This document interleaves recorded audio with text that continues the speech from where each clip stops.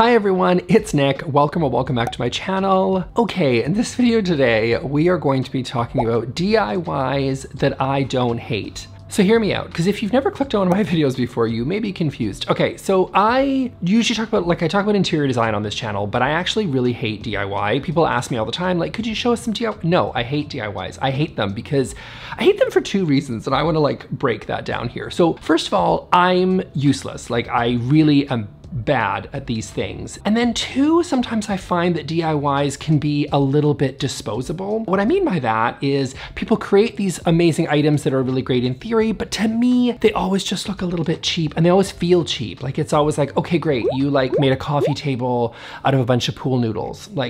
Great, cool. Yes, it can be done, but should it be done, right? That's the question. I say sometimes no, they should not be done. But today I have found 5 DIYs that are actually good. I don't hate them and they seem perfectly reasonable.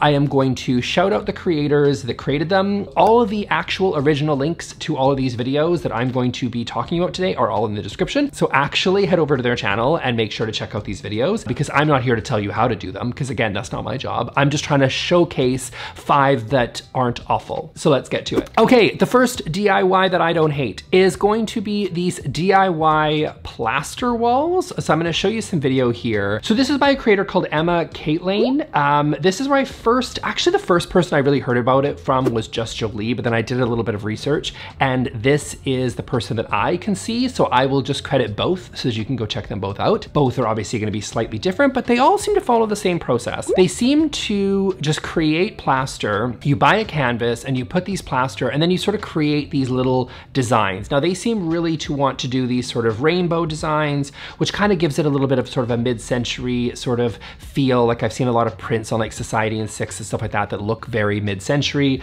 That kind of feels a little bit what they're going for here. And it sort of hits on all the trends, right? You got the neutrals, you've got a lot of texture there with the plaster because it's gonna have a little bit of a 3D effect. And again, you can create some really interesting sort of abstract designs. And I'm assuming, although I don't think they really show it in these videos, you can also add some color to them if you would choose to. And you can maybe add a little bit of color there if you feel like it, and you can actually color the plaster. Overall, I don't really hate these. I actually think that they maybe look kind of cute. I do get why people like DIYs because there is something to be said for someone comes over to your house and they're like, oh, that's beautiful. And you can go, yes, I made it myself. And I get the appeal there. I don't value that myself. I'm like, yeah, somebody else made it. It's pretty cool. I do totally see the appeal of these DIYs. Again, because you've got the textural component and you've also got this kind of customized design that you're able to create, it's probably also super affordable. I mean, you can buy a canvas or you could, I'm assuming, also cover up some crappy Ikea canvas that's also super cheap. So, feel free to go nuts there. I feel like you can do it. I will also say that if you're looking for somebody else to do it, like an artist that's not, you know what? Actually, hold on, let me show you something. Hold on, I'll be right back. Okay, I'm back. So I want to also give a shout out to someone, her name is Jenna Jones, and she actually creates this art that's kind of, I think, similar to what they're going for in these videos, but she actually has worked really hard to create sort of different colorants and whatever, and so that way the plaster doesn't crack, because I think you might get that with the DIYs. So just something to think about. There are other artists, of course, that are out there. There is other options if you want to maybe buy some art rather than do these DIYs, but overall, I think these are effective at doing what you want them to do, which is a neutral abstract art that is going to add a textural sort of component to your space. So these are approved. Okay, next DIY that I don't hate is going to be this Ikea Kallax hack from my good friend Viv over at Posh Pennies. You may all know Viv from Posh Pennies because she is quite popular here on the interior design space. She's actually probably the largest channel that I'm featuring here today. Viv is awesome. She's my bud. I do love Viv a lot. I'm not gonna say she has a questionable DIY. At one point, she turned a traffic cone into a side table, which Viv, they don't always work. You know what? Take it from me, they don't always work.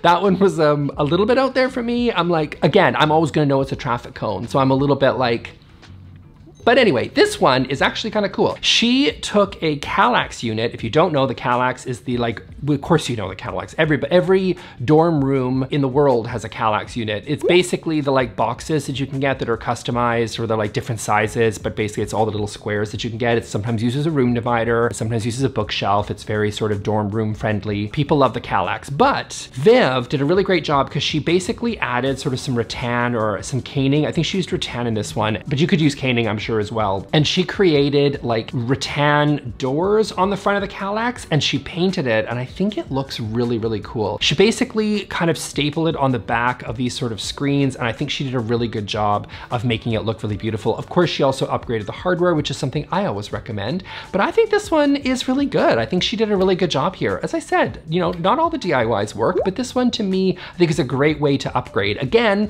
kind of like the first one, if you don't want to do it yourself, check out Norse Interiors if you're also interested in getting sort of caning on the front of Ikea, because you can actually buy caning for the front of the, I don't know if it's the Kallax, but it's a bunch of their different Ikea units. So go ahead and check them out if you don't want to do it yourself. But I would say Viv's is a really great option if you want to upgrade a Kallax unit for honestly super cheap. It didn't look like it was that difficult. Maybe even I could do this one.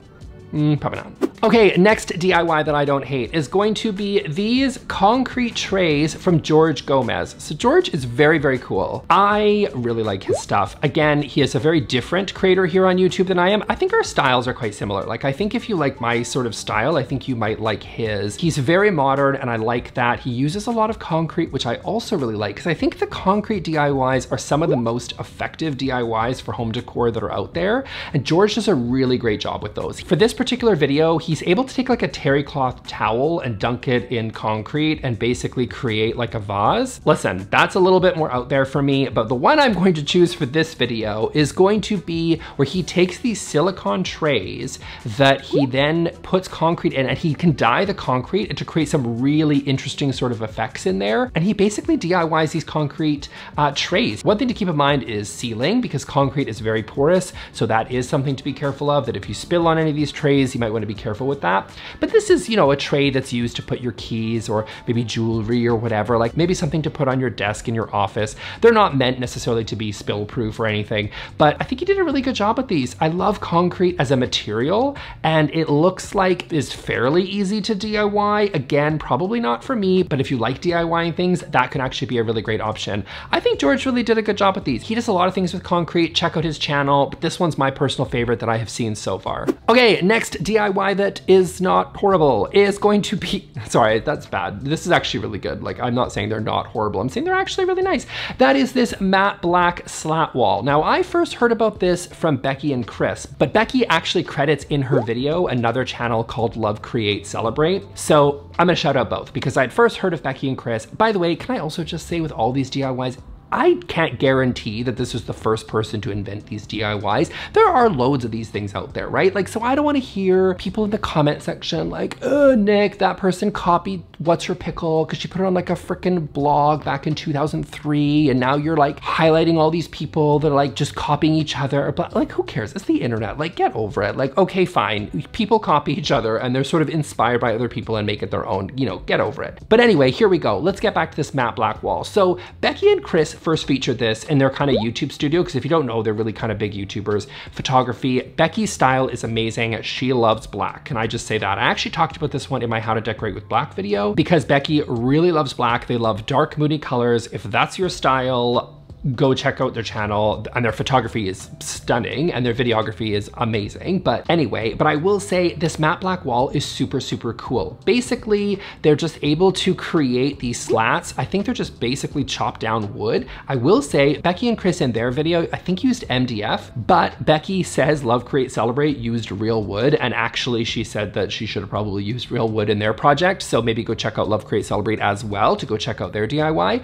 But yeah, I think these are really cool. I mean, I love a slat wall. There's a lot of different manufacturers have created sort of panels for slat walls, but overall, I think these are reasonably DIY friendly. They look fairly easy to do. And because it's done in a matte black and you're able to paint it in a matte color, I think it's gonna be a lot easier and more forgiving because you're just painting the slats black, as opposed to, let's say, using like a walnut detail, where I, for one, would be really scared to cut out large strips of walnut, which is a very premium, very expensive wood. I would feel a little bit nervous doing that myself. but using it in a matte black, I think is relatively DIY friendly because again, you're painting it, so you can use a cheaper wood and it won't really matter because, well, you're just painting it anyway. So that's kind of really the point. This looks like it's really DIY friendly. This is maybe a little bit more advanced than some of the other ones that I'm talking about on this channel right now, but I would say, like, I wouldn't attempt it, but maybe if you're quite handy, less crafty, but more handy, and you know your way around a table saw, then this is probably a really great option for you. Not for me, but maybe for you.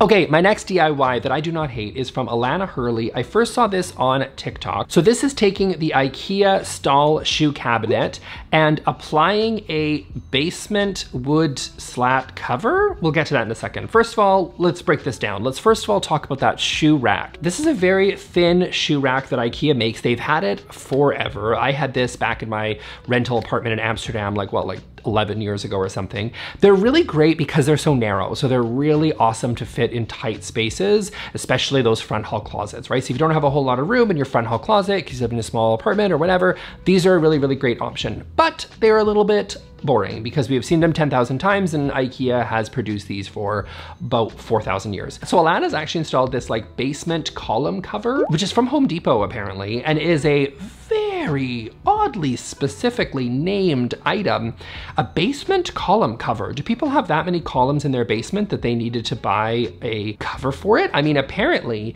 but what's interesting about this column cover, because that's a thing, is that it's basically just a series of slats that sort of makes it really easy to fold around, well, a column or, you know, a stripper pole or whatever you've got in your basement that apparently you need to cover. So that's what that is for, which again feels really oddly specific, but that's an item that Home Depot, yes, indeed sells. And Alanna, very wisely, took that and thought, that kind of looks like a little bit of maybe the trendy slat detail that we just talked about. And she wrapped the stall shoe cover to basically create something that's a lot more interesting and actually is really cool. I really like this one. I think it's a really neat way to upgrade something that is a super basic Ikea item is actually functionally a really great item just because again, it's so narrow. But by adding these basement cover things, you're able to make something that's a lot more interesting and I think really kind of looks cool. So I actually really like this one. I also saw this on hunker.com, so I'm gonna list that down below, but they even credit Alanna, so who came up with it? So maybe somebody else did, but for my purposes, Alanna really saw this weird item at Home Depot and made it her own and did something really, really neat. So I think it's cool. I think you could also theoretically stain this or maybe paint it. I mean, I don't want to give tips and advice because, you know, that's not my, stick to what you know, right? And what I don't know is how to make this even better than Alanna did. So just go click on her TikTok account, go give her a follow, do that whole thing. And yeah, that's a really cool one. I like this one. Okay, that's it for me for today, you guys. I hope you really enjoyed this video. There you go. I talked about DIY. I mean, I kind of talked about DIYs. I didn't do it myself, but yeah, let me know if you like this video. Maybe I'll like scour the internet and find some more. Maybe, you know, comment below. Let me know your favorite DIYs. I'd be curious to see some other ones. Not that I'm gonna do them, but just because I'd like to learn about what they are and maybe share them with other people here on YouTube that may attempt them. So that's it for me, you guys. I will see you all in the next video. Thanks, bye.